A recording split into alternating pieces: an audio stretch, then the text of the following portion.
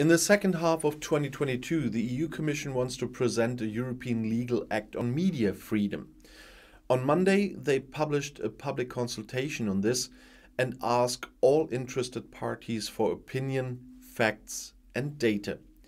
Entries can be submitted up until March 21st via the Your Opinion Counts portal. Independent media are guardians of our democracy. The media must be able to hold those in power accountable and serve all citizens. That is why we must ensure that the values of freedom, independence, and plurality of media in Europe remain intact.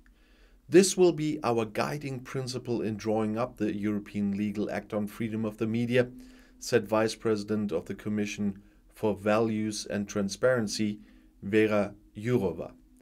But before we do that, we need to gather views and facts and think together about the best approach to ensure that the European media have the best possible environment to play their important role in society, she continued.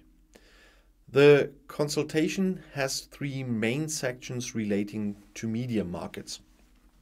The first section concerns transparency and independence. That means the control of transactions in the media market, transparency of ownership in the media sector, and measurements of reach.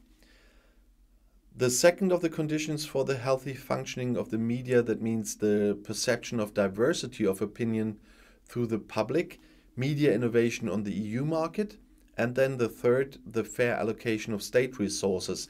That means independence of the public media, transparency, and fair distribution of state advertising. As stated in the Commission's work program for 2022, the European Legal Act on Freedom of the Media is expected to be adopted in the third quarter of 2022. It will be based on the revised Audiovisual Media Services Directive, which already includes rules on the independence of media regulators.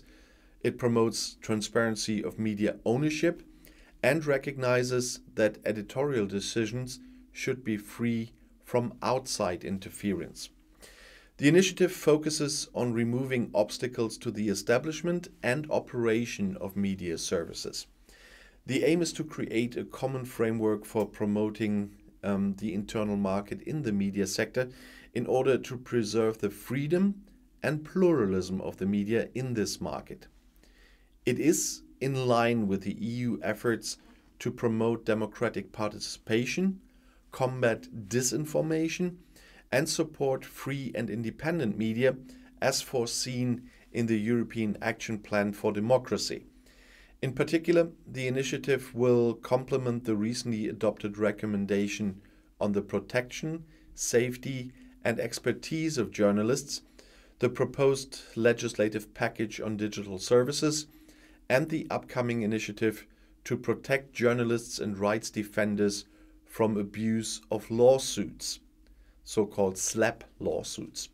In addition, the European Act on Freedom of the Media will be accompanied by measures related to the sustainability, resilience, and digital transformation of the media sector carried out under the Action Plan for the Media and Audiovisual Sector. A first call for comments on the European Legal Act on Media Freedom had already been launched on December 21st last year in order to provide views and insights on current and emerging problems in connection with the initiative, but also on possible political approaches, options, and to gather effects. And I'll see you in my next video. Bis gleich.